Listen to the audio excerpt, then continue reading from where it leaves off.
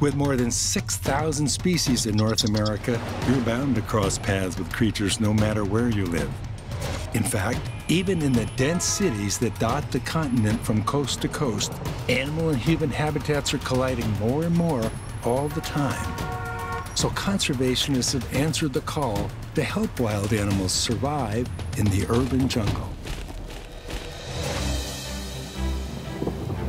Seattle, Washington is one of the largest cities on the West Coast, and it's a haven for hundreds of birds and mammal species.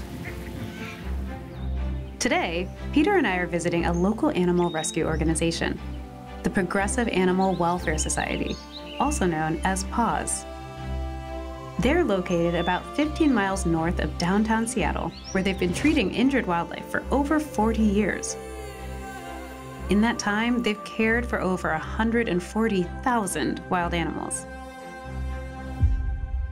The PAWS Wildlife Center is an emergency hospital, but also a rehabilitation facility. We care for animals of all kinds, in particular, wild animals. Here, everyday folks, called finders by the PAWS staff, can bring an injured or orphaned or sick wild animal. Hi there. Hi, how are you? Hi, doing okay. What do you have? Evidently, I have a hermit thrush.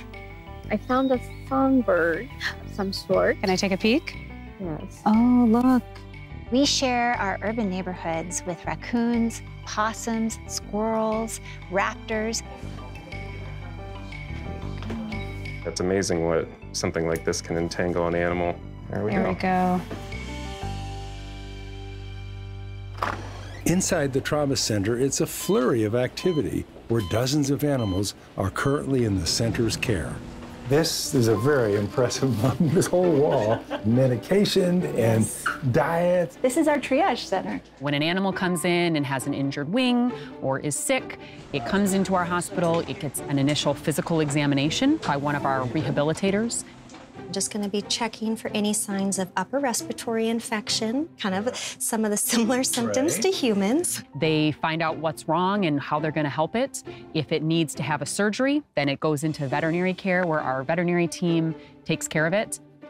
If it's just a baby who is orphaned for some reason, then it goes into a different part of the hospital where it grows up and it gets the nutrition that it needs. We have 6 bobcats in care right now, kittens, which is, I think, a record for us, maybe. Kittens who are healthy and happy, and they're all together, and they'll be with us through the winter. And then we have a whole outdoor area where we have bigger enclosures where these animals learn how to fly. They get to practice climbing and foraging and doing all the things that they need to do to be successful in the wild. And then from there, they're evaluated for release, and when they're ready to go, they get to go back home. I'm just checking for body condition, looking at the pectoral mass. Now we're just going to get a quick weight on him to better. This looks like a lunch bag, but it's actually a medical tool. Hi, how are you? Good, how are you? Good. What do we have in there? We admitted an adult barred owl today who came from down south. He is quite thin, has not been eating for some time, and is incredibly dehydrated. These feathers look like they're in perfect shape. He's got a very severe damage to one of his eyes that's infected. That looks pretty bad. It's pretty bad. And so right now, as we speak, he's getting fluids, he's getting vitamins, he's receiving pain medication and antibiotics. And so we're hoping that he's feeling a little bit better tomorrow. We can do a more thorough assessment and find out what his prognosis is for recovery.